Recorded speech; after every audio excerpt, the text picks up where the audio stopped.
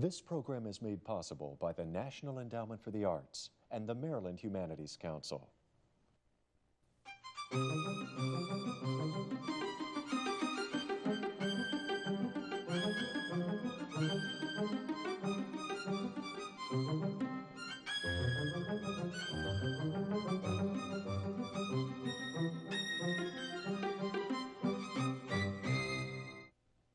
Michael Collier talks with Ed Hirsch.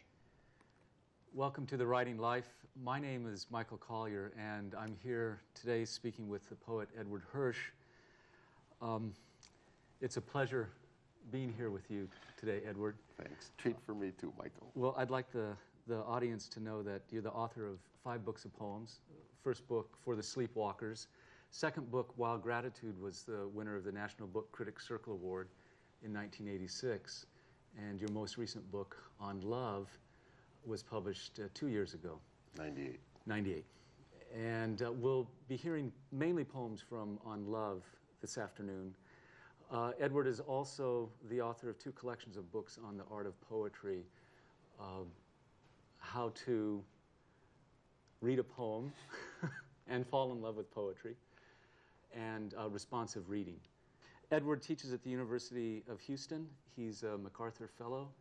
He's also received fellowships from the Guggenheim Foundation and was a Rome Fellow. How about starting with the poem? That would be a pleasure. I thought I'd begin with the poem called The Poet at 7. I borrowed a title from Rimbaud, who had a poem in French called The Poet at 7. I liked the idea so much of reading your vocation back into your childhood that I decided to write this. So you'll see the idea is translated to an American key. The Poet at 7. He could be any 7-year-old on the lawn holding a baseball in his hand, ready to throw. He has the middle-class innocence of an American, except for his blunt features and dark skin that mark him as a Palestinian or a Jew, his forehead furrowed like a question, his concentration camp eyes nervous, grim, and too intense. He has the typical blood of the exile, the refugee, the victim. Look at him looking at the catcher for a sign, so violent and competitive, so unexceptional, except for an ancestral lamentation, a shadowy, grief-stricken need for freedom, laboring to express itself through him. Mm. One of the things that your work is preoccupied with, it seems to me, is creating these dialogues with other poets. And when did you begin to feel that that was coming into your work directly? I think it was always, it's always been there. I can't think of a time when it wasn't. Maybe it became more explicit. There are poems in my first book, For the Sleepwalkers, that are very much poems of poetic apprenticeship, and I thought of it as such. There's a poem, for example, called A Walk with Vallejo in Paris, where I imagine myself taking a walk with Cesar Vallejo around Paris and seeing what he saw. And at the end of that poem, he leaves me and takes me to an apartment house and leaves me. And there's a poem called Walking the Upper West Side with Lorca, because Lorca, I was living at the Upper West Side in New York, and Lorca had been in that neighborhood when he was writing the poems that became Poet in New York, a book that had meant a lot to me. And so I imagined walking around the Upper West Side with Lorca. Those were just poems that formalized my idea that other poets could lead you to your own work.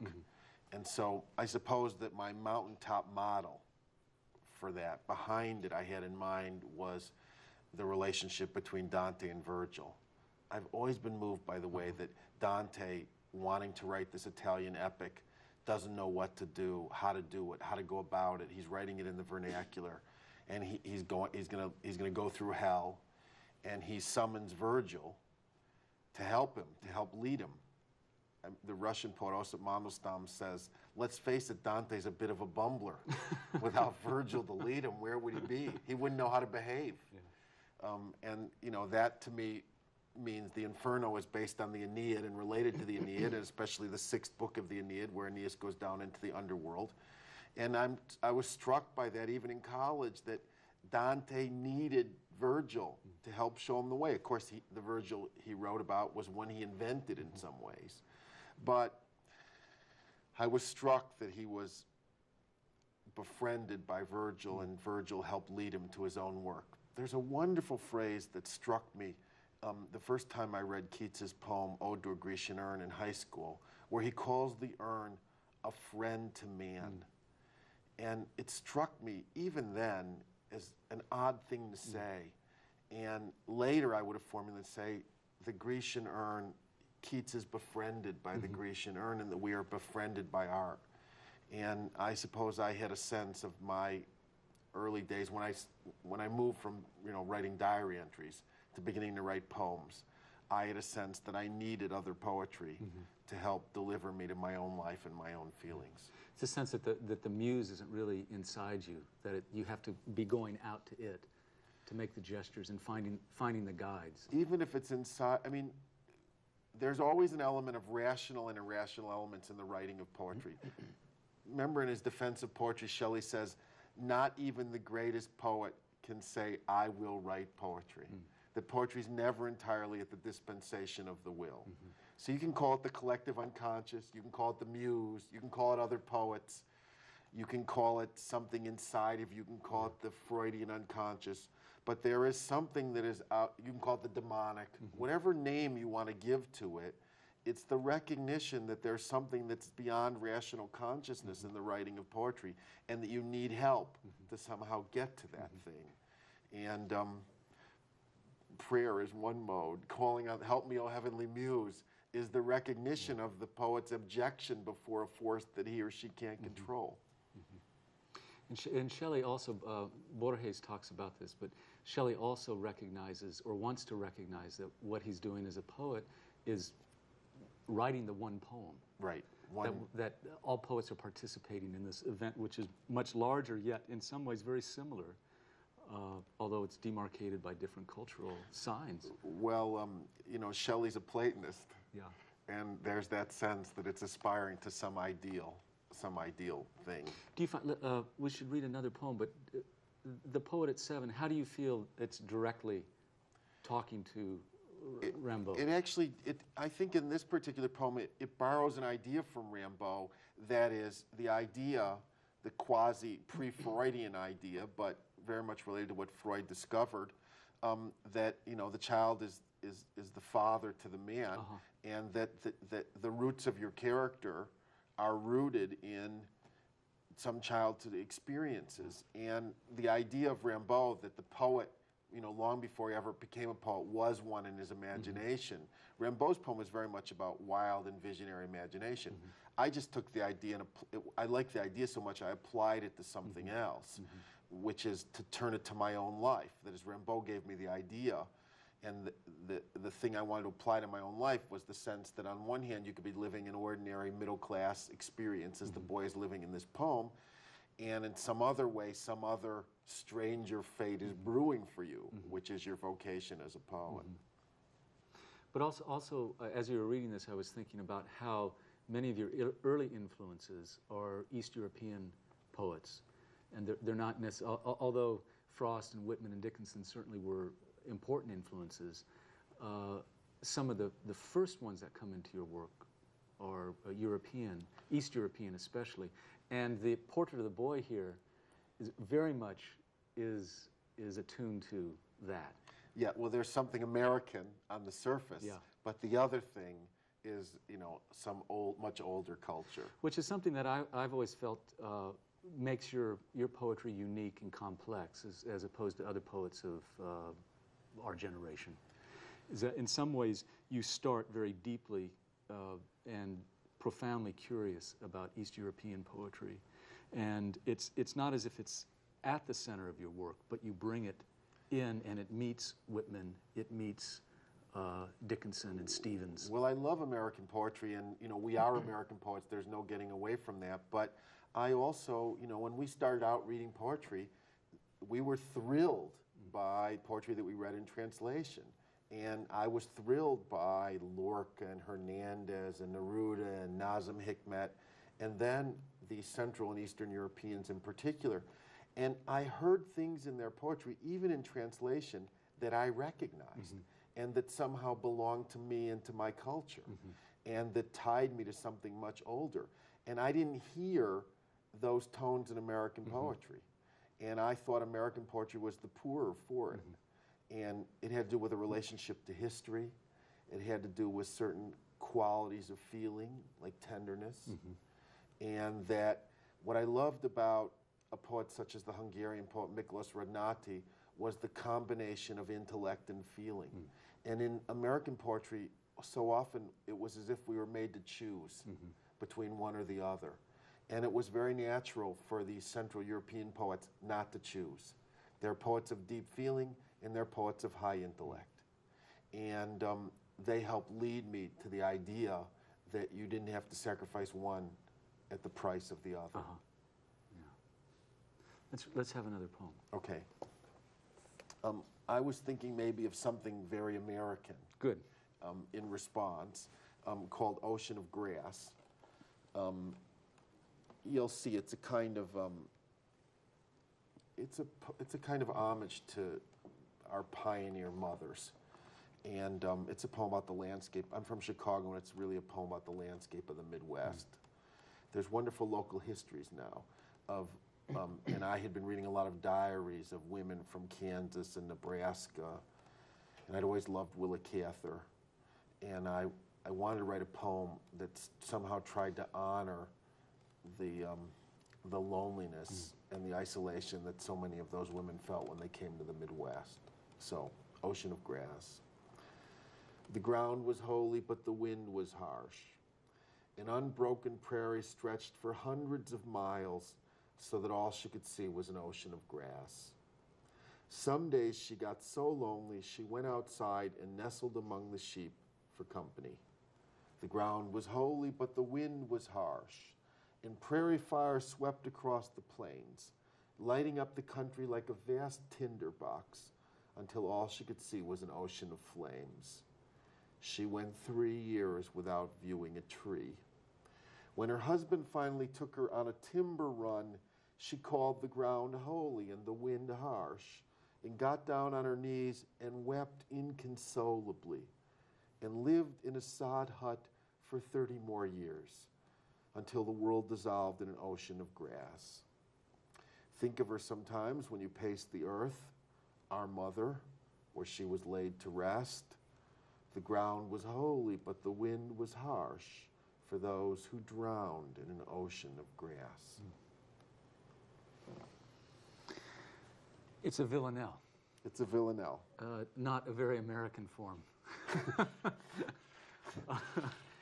But what's appropriate, I guess, for this subject is the obsessiveness. And it seems to me I think villanelles are one of the more difficult forms to work in, French forms to work in English. Well, a lot goes on the two lines, the repetition of the two lines. Yeah, but what I think what works here in this poem, and maybe you talk about it, is the way in which the obsession and the darkness are married in the poem, and that the landscape itself, the repetitiveness of the landscape, then becomes imitated in. There's in something form. very, there's, as you say, the villanelle has its roots in Italian folk song, and it's a very repetitive, very compulsive form. And I think most villanelles fail when you read them because they mostly announce that they're villanelles and that the repetitions don't gain power as they grow. I mean, it seems to me that if a villanelle is going to mean something, that every time in this poem you say the ground was holy but the wind was harsh, it has to mean something a little more and a little different than what it meant before. It has to accrue meanings. And I think that the refrain works, what I tried to make work in the poem was the refrain in tandem with the detail. And each detail is so, I mean, I didn't make most of them up, I found them. And the details are so haunting of, the woman who goes out and you know, nestles the sheep because she's so lonely, the woman who doesn't see a tree for 3 years and kneels down and begins weeping, the woman who goes back and, you know, has to live in a sod hut for another 3 decades. I mean, the details are almost unbearable.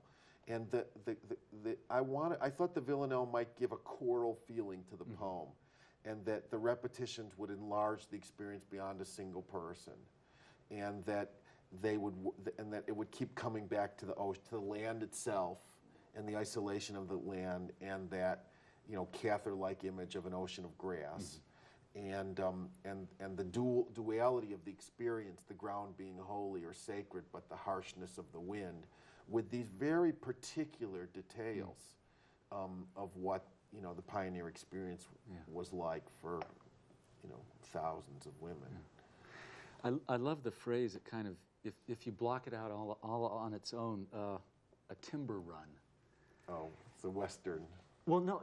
What's interesting about it is you realize that for them to get wood, they would have to go out and get it, and it becomes a kind of pilgrimage to the thing that's not there. Yeah, on the well, prairie. you're a Westerner, and that it wasn't. You know, you didn't have to do that in the West, but in the Midwest, you had to go a long way. You could go a very long way without seeing a tree. In, you know, Illinois, Kansas, Nebraska. Right. I mean, it's really a flat, rolling country, and so you want to get timber, you got to go a long way to go and get it. It's a really big deal. I mean, it was really a revelation to me to think about, you know, looking out for, you know, hundreds of miles and not seeing anything. And I think it's part of the tremendous, many women mention in their diaries, the tremendous loneliness that they felt. Yeah. You know, I was working with the metaphor and the idea of ocean of grass. I was really struck thinking about my own poem that Paul Valéry, great French poet, had the idea that you're given, he called it une ligne donnée, a given line. He thought that everything else was work in a poem and that you're given one line as a gift. And, you know, I was working really hard on my villanelle, and I was really accumulating the details and trying to build the structure, and I was working the line of ocean of grass. And then the given line, the thing that's exciting in writing poetry, is something you hadn't thought of. For me, it was as if it was waiting there all along, the idea of drowning in an ocean of grass. It had just been waiting for me to blood it till I got there. So it's back to this mystery of the combination of the thing that you make consciously and then some other unconscious element that needs to kick in. And I think it's something like that in the villanelle, it in some ways erases the sense of the structure, the skeleton of villanelle, and gives it a real heart. Well, I also downplay the rhyming very strongly, and I had the poem earlier rhyming very strongly, and I couldn't bear it. It was just too song-like, and it somehow seemed to take away from the dissonance of the experience. And so I lightened the rhymes a little bit and moved it away from rhyming to create some other, you know, more naturalistic sounding experience. Now, these two poems come from your most recent book on love, and the book is divided into 2 parts. I'm going to characterize it real quickly so we can get you to read for a final poem, one of the poems that takes place in the second part, but there are two parts to the book. And the first part of the book are shorter lyrics that usually dwell on a specific moment, just generally. But the first section culminates in a series of poems about love. Very beautiful and intense poems. Thank you. The second part of the book are really personae-like poems in which you use literary figures to give lecture-like discussions about love. And would you read one of those and talk a little bit about how those poems began to get written and... The book, I mean, thank you for seeing that the book is a whole, and that the more personal poems modulate into, the first part of my own voice, modulate into a poem called Husband and Wife, which is really a personal love poem about a couple coming together and separating. It's about their being together physically and then going to the window and being separate. And I wanted to frame this larger symposium with these personal poems. The symposium itself is 25 different poems in which different speakers from the past each give his or her own ideas about love. And I think the first part, in some ways, they're all versions of myself, and I wanted it to very much give a suggestion of opening out from the personal section to this larger thing. But then each of the speakers is a historical personage. It begins with Diderot and moves through Baudelaire and Heine and Margaret Fuller and various 19th century figures through George Meredith and Oscar Wilde and various others. And it really tries to be a kind of encyclopedia of love. And the central subject holding it all together is it's really about, I feel, the way that lovers come together and separate. It's about the blur where they become a union of more than one, or more than two, blur into somehow one. And then it seems to me that that ecstatic state is impossible to stay in, and then they separate back into two. And it's the poems are this accordion-like structure of moving together and moving apart.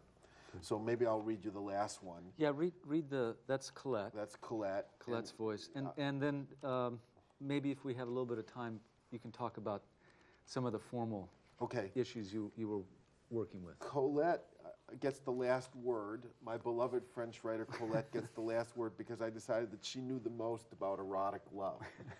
And so she decides to, after listening to this symposium of a couple of centuries, she decides to give the last thing about love. So she's the speaker.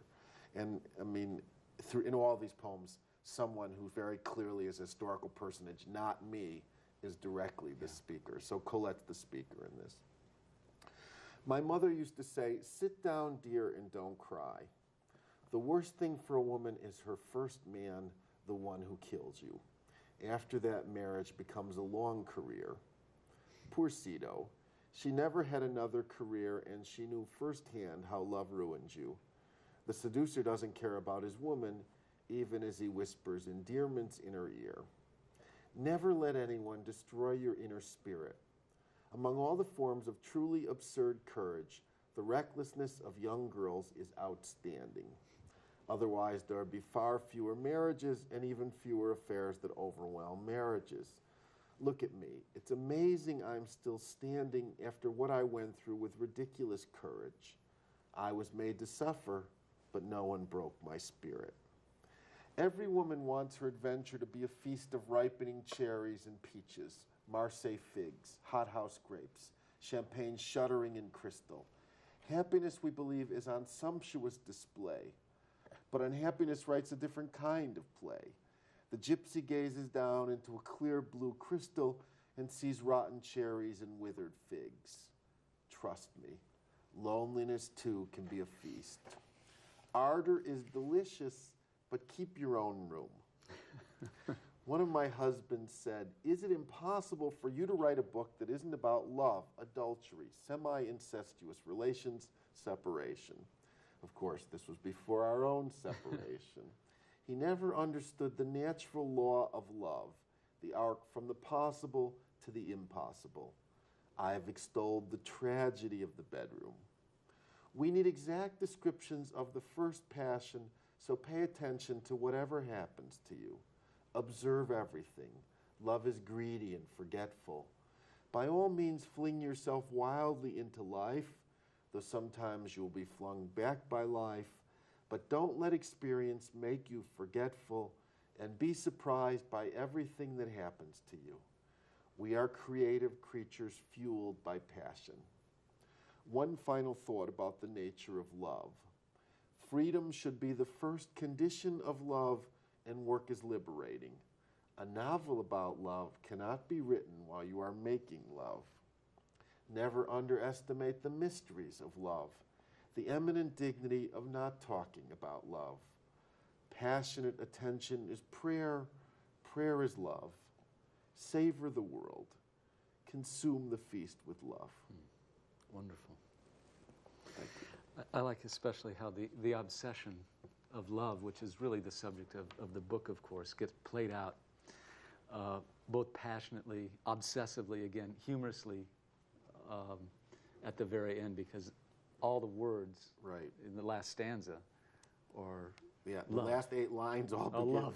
All last lines all can end we with the word love. How can we escape So it? it's like it's like a hammer. It just keeps. It seemed funny to me. Yeah. But it also seemed summary and compulsive. Yeah, it's appropriate to the book. It just keeps coming back. Yeah. And I mean, you know, there's a lot of repetition, as you know, in these poems. But at the end, I wanted to not keep the repetition so distant. Often they're far apart from each other. But here, I just wanted them to keep coming. Yeah. Keep coming so that it would be really close to really summarize. Yeah, it also solves the problem of what do you do with all the voices that have come before. You do create this huge chorus at the end. Well, I was writing the Colette poem individually, and as soon as I wrote it, I knew I wanted it to be the last poem in the sequence, even though it wasn't the last poem I wrote. But I knew that it had this, because it had these 8 repetitions of the word love, it had a tremendous choral or summary feeling. And the summary seemed to me the right thing to conclude all these voices to end the symposium. What are you working on now? I've got a group of poems that I'm very fond of called the Desire Manuscripts, in which in every poem a lover addresses the beloved through the scrim of a classic text. He thrusts them into some situation of the Metamorphosis or the Odyssey or something like that. So that's been my poetic project. And I've been writing a critical work. The next thing after How to Read a Poem is a book that takes up the subject of artistic inspiration. I use Garcia Lorca's idea of duende, which is something like artistic inspiration in the presence of death. To explore further the thing that we talked about a little bit about the relationship between the irrational and the demonic elements in poetry, what Keats calls my demon posy, and the element of consciousness in making. So I'm going to go a little further in exploring artistic inspiration. Sounds wonderful. Thanks. It's been a pleasure speaking with you, Edward. It's delicious to talk to you. And thank you for joining us on another edition of The Writing Life.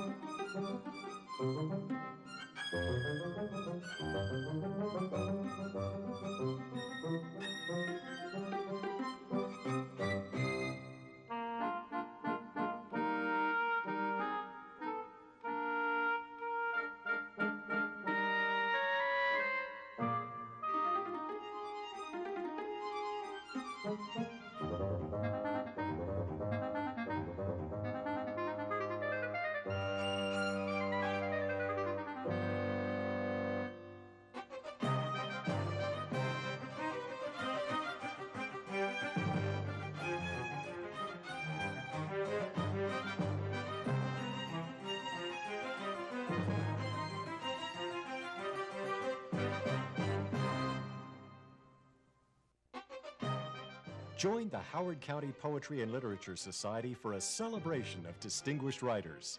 HoCoPoLitSo brings nationally and internationally recognized authors to both stage and screen. The Writing Life features a personal look at these writers and their craft. For more information on this prize-winning nonprofit organization, call 410-730-7524 or visit our website.